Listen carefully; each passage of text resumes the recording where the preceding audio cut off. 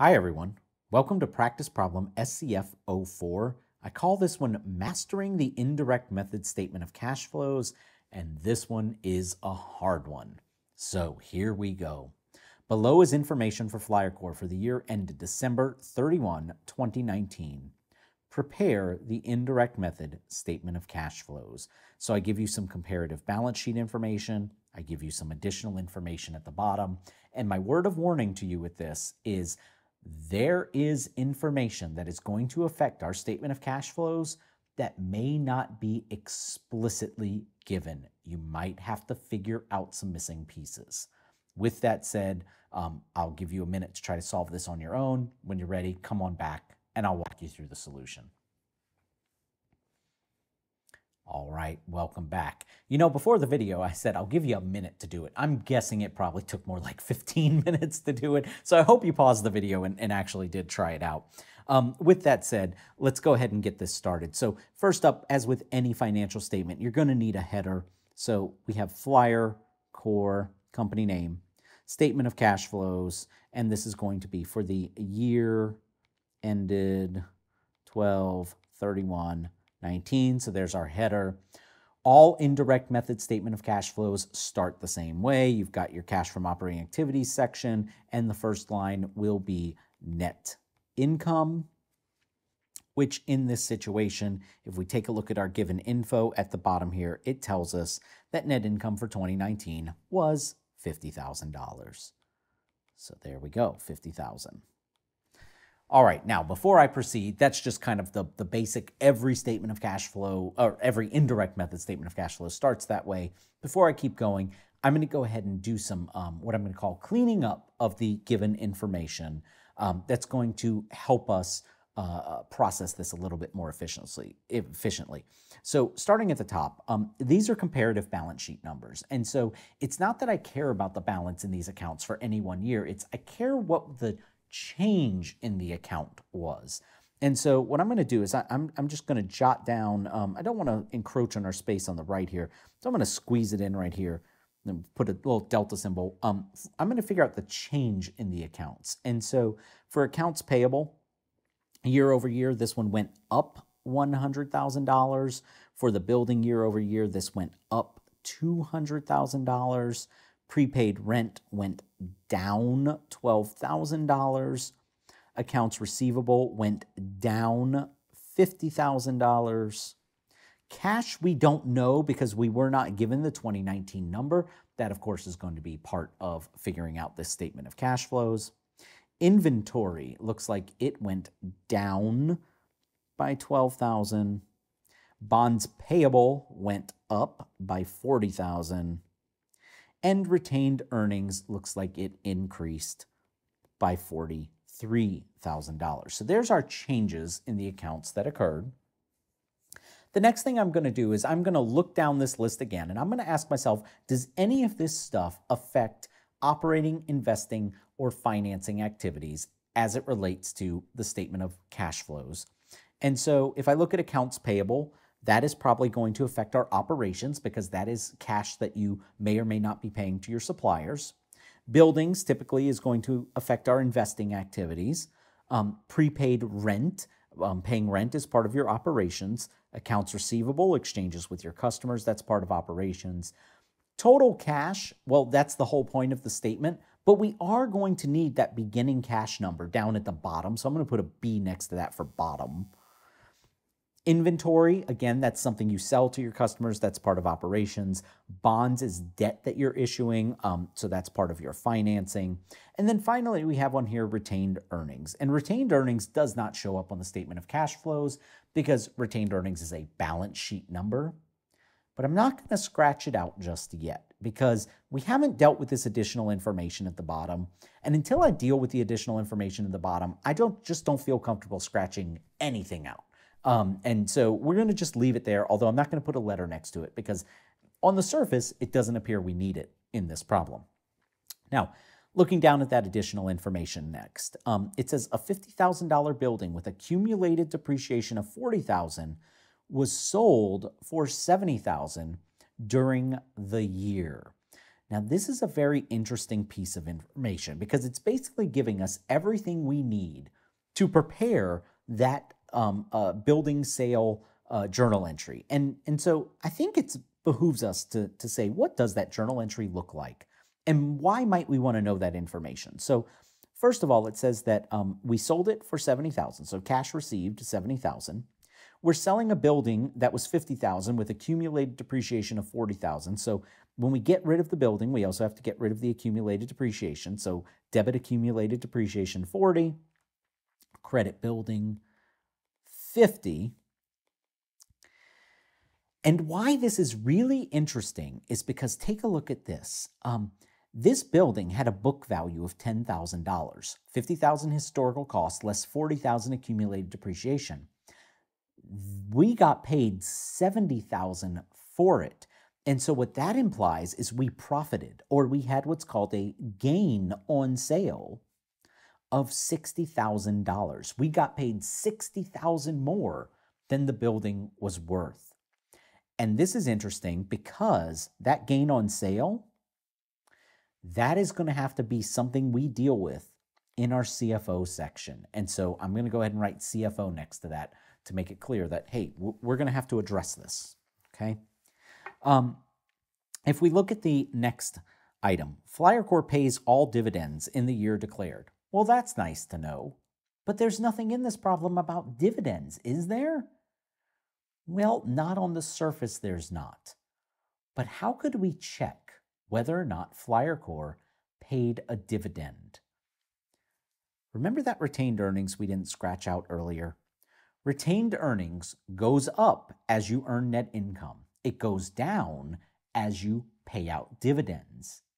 And so if we do a simple retained earnings calculation, we say, okay, well, beginning RE plus net income, and in fact, I'm going to have to move this because I don't have enough space right there. I'm going to put it over here for now, and then I'll shrink it later. Beginning RE plus net income minus dividends equals ending retained earnings. We know that the beginning retained earnings was $35,000. We know, because we already wrote it down in our problem, that net income was $50,000. And we know that ending retained earnings was $78,000. But take a look. If we did not pay any dividends, we should have $85,000 in retained earnings, and we only have $78,000. So what that tells us is we must have paid out a $7,000 dividend. So why does it matter that all dividends are paid in the year declared? Because guess what? That is CFF right there. That's a cash outflow for financing. So I'm going to go ahead and mark this CFF. And now I'm going to kind of sneak it off. Maybe I'll stick it in this corner up here. Nope, doesn't fit there. I'm going to shrink it down. You've seen it, so I'm just going to go ahead and shrink it really small. We'll remember it's there, and then I'll stick it up in this corner. So we've got that CFF to address.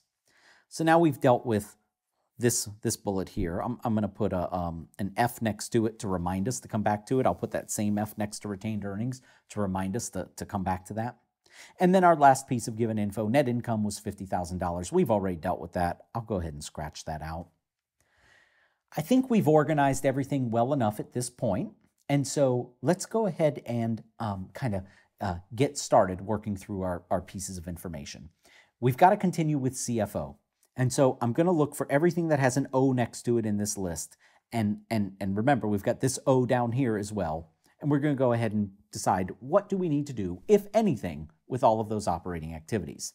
First up, accounts payable. It went up $100,000. If accounts payable went up, what that implies is we received something from our suppliers and we haven't paid for it yet. Assuming that that was a cost incurred, that means that net income was decreased by the amount of that payable. But since we haven't actually paid it yet, that was not CFO. That has not left our account. And so we are going to have to add that back. We're going to have to undo what it had done to net income because it reduced net income, but there was no cash outflow. So add back $100,000. That is due to an increase in accounts payable. That's the reasoning. That's just a description for it. And at that point, I can go ahead and You know, we've got so much work there, I don't necessarily want to scratch them all out. I'll just put check marks next to them as we use them. Next up, the building. Oh, nope, that's investing. Let's skip it. Prepaid rent. Prepaid rent went down by $12,000. When a prepaid goes down, that suggests that you used it up and you have incurred that cost. Typically, the journal entry looks like something like this. Rent expense debit, prepaid rent credit. Notice that journal entry reduces net income, but there is no cash outflow. It's the same situation as this increase in accounts payable, a reduction in net income that didn't involve a cash outflow. And so just like we did with AP, we're going to add that back. Because remember, the goal of this section is to get from cash from operations. That's what we really want. So we've got to get all that non-cash activity out of our net income. So we're going to label this decrease in P rent, prepaid rent. All right. Next up in our O's. Oh, let me go ahead and check that one off. Sorry. Next up in our O's, we had a decrease in accounts receivable. Now, the reason accounts receivable goes down is because customers paid you, so you collected cash. Notice this journal entry that decreases accounts receivable results in cash in, so we are getting cash. But notice that that journal entry did not affect net income. So in other words, we have a cash inflow from operations that is not included in this number. Therefore, we're going to have to go ahead and put it in there. So decrease in AR, that's $50,000 more. Put a check next to that. The last O that we have in the big list here is inventory. Inventory went down by $12,000. So if inventory went down net, right, there's probably purchases and sales in there, but if net it went down, that means there were more sales than there were purchases, which means you recorded this, cost of goods sold, inventory for $12,000. Notice here, there is a decrease to net income. There's a subtraction from net income, but there is no cash outflow. This is the same situation as the increase in payables, the same situation as the decrease in prepaid rent, and it's going to be treated the same way. It decreased net income, but because that wasn't related to a cash outflow, we have to add that back to net income. We have to undo or remove the effect from net income. So this was decrease in inventory. Add back $12,000. Go ahead and check that one off. Last up in my CFO was the hidden one that we figured out down at the bottom. We had that gain on sale. Now this gain on sale increases net income, and there was cash associated with it, but that cash, that's investing activity cash. That right there is CFI, right? The proceeds on the sale. And so there is no CFO associated with this gain. It made net income go up. We have to back that activity out. How do we do it? We subtract it. So we are going to take out $60,000 for the gain on sale. And that is all of the O's that we identified, the operating activities. So now we are going to finish off this section by saying net CFO and tallying all that up. Get my calculator out for this. Looks like we have our 50,000, our 100,000. We added another 12,000 to that. We added 50,000 more, and then we added another 12,000 more I forgot the 60,000. And then we finally subtracted 60,000 for a grand total of 164,000 inflow from operating activities. All right, so that is CFO. Okay, that was a lot, right? But here's what I'm going to do. I am going to go ahead and copy all of our notations to the next slide with us. Just leave the CFO piece here and give us a little bit more room to work where we will finish off the other sections of the statement of cash flows. Let me just get all of this aligned where it goes. I think that's good enough. So here we go. The next section after CFO is CFI. So we need to go down our list and we need to identify our I's. We have the increase in building as an I. And don't forget down here, we have this cash coming in from selling buildings is also an I. Now here's the deal. This one's going to be a little strange because on the surface, it looks like buildings went up 200,000. And therefore, you can say, hey, we bought buildings, and so that is an outflow of $200,000. But remember, that's the net change in buildings. And look what happened down here. Down here, we actually sold a building, a $50,000 building. So buildings actually went down 50, and then they went back up to 600,000, which actually means that we didn't have a change of 200,000 increase in our buildings. We actually had a change of 250,000 because this 400,000 that we started with, we lowered it by 50. We lowered it to 350,000 because of this sale. And so the actual increase then, the actual buildings bought was 250, not 200. So I'm going to scratch that and say 250 was bought.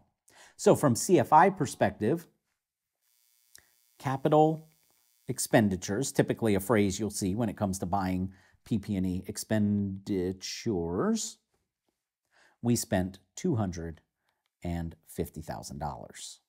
Cash outflow, $250,000.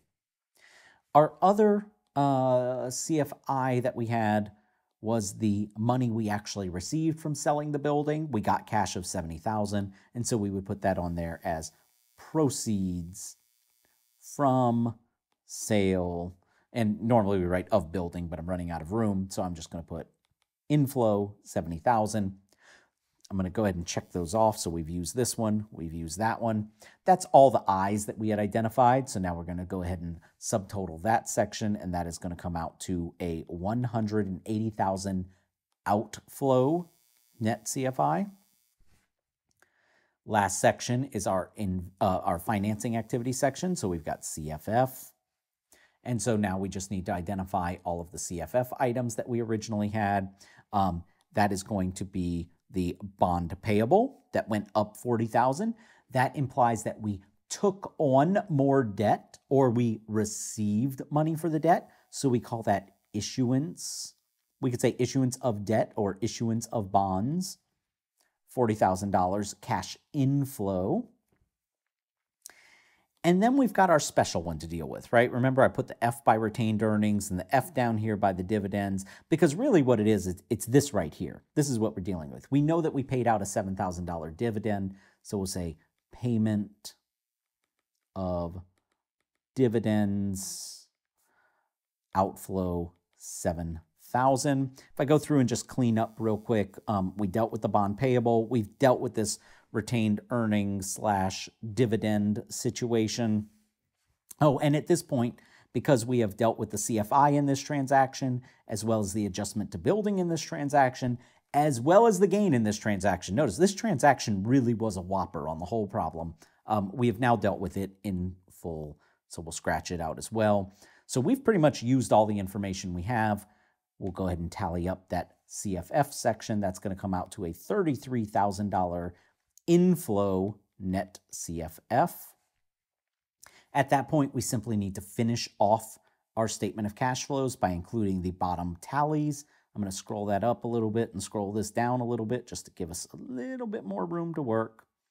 The next thing that comes is our net change in cash. So net change in cash, which is just the subtotal of all of the other sections. So we had 164 from net CFO. We then had a minus 180 for our CFI, and then we had plus 33 for our CFF. So our net change in cash was a meager $17,000 inflow. We typically list the beginning cash balance next, which we know was $80,000 from the given information.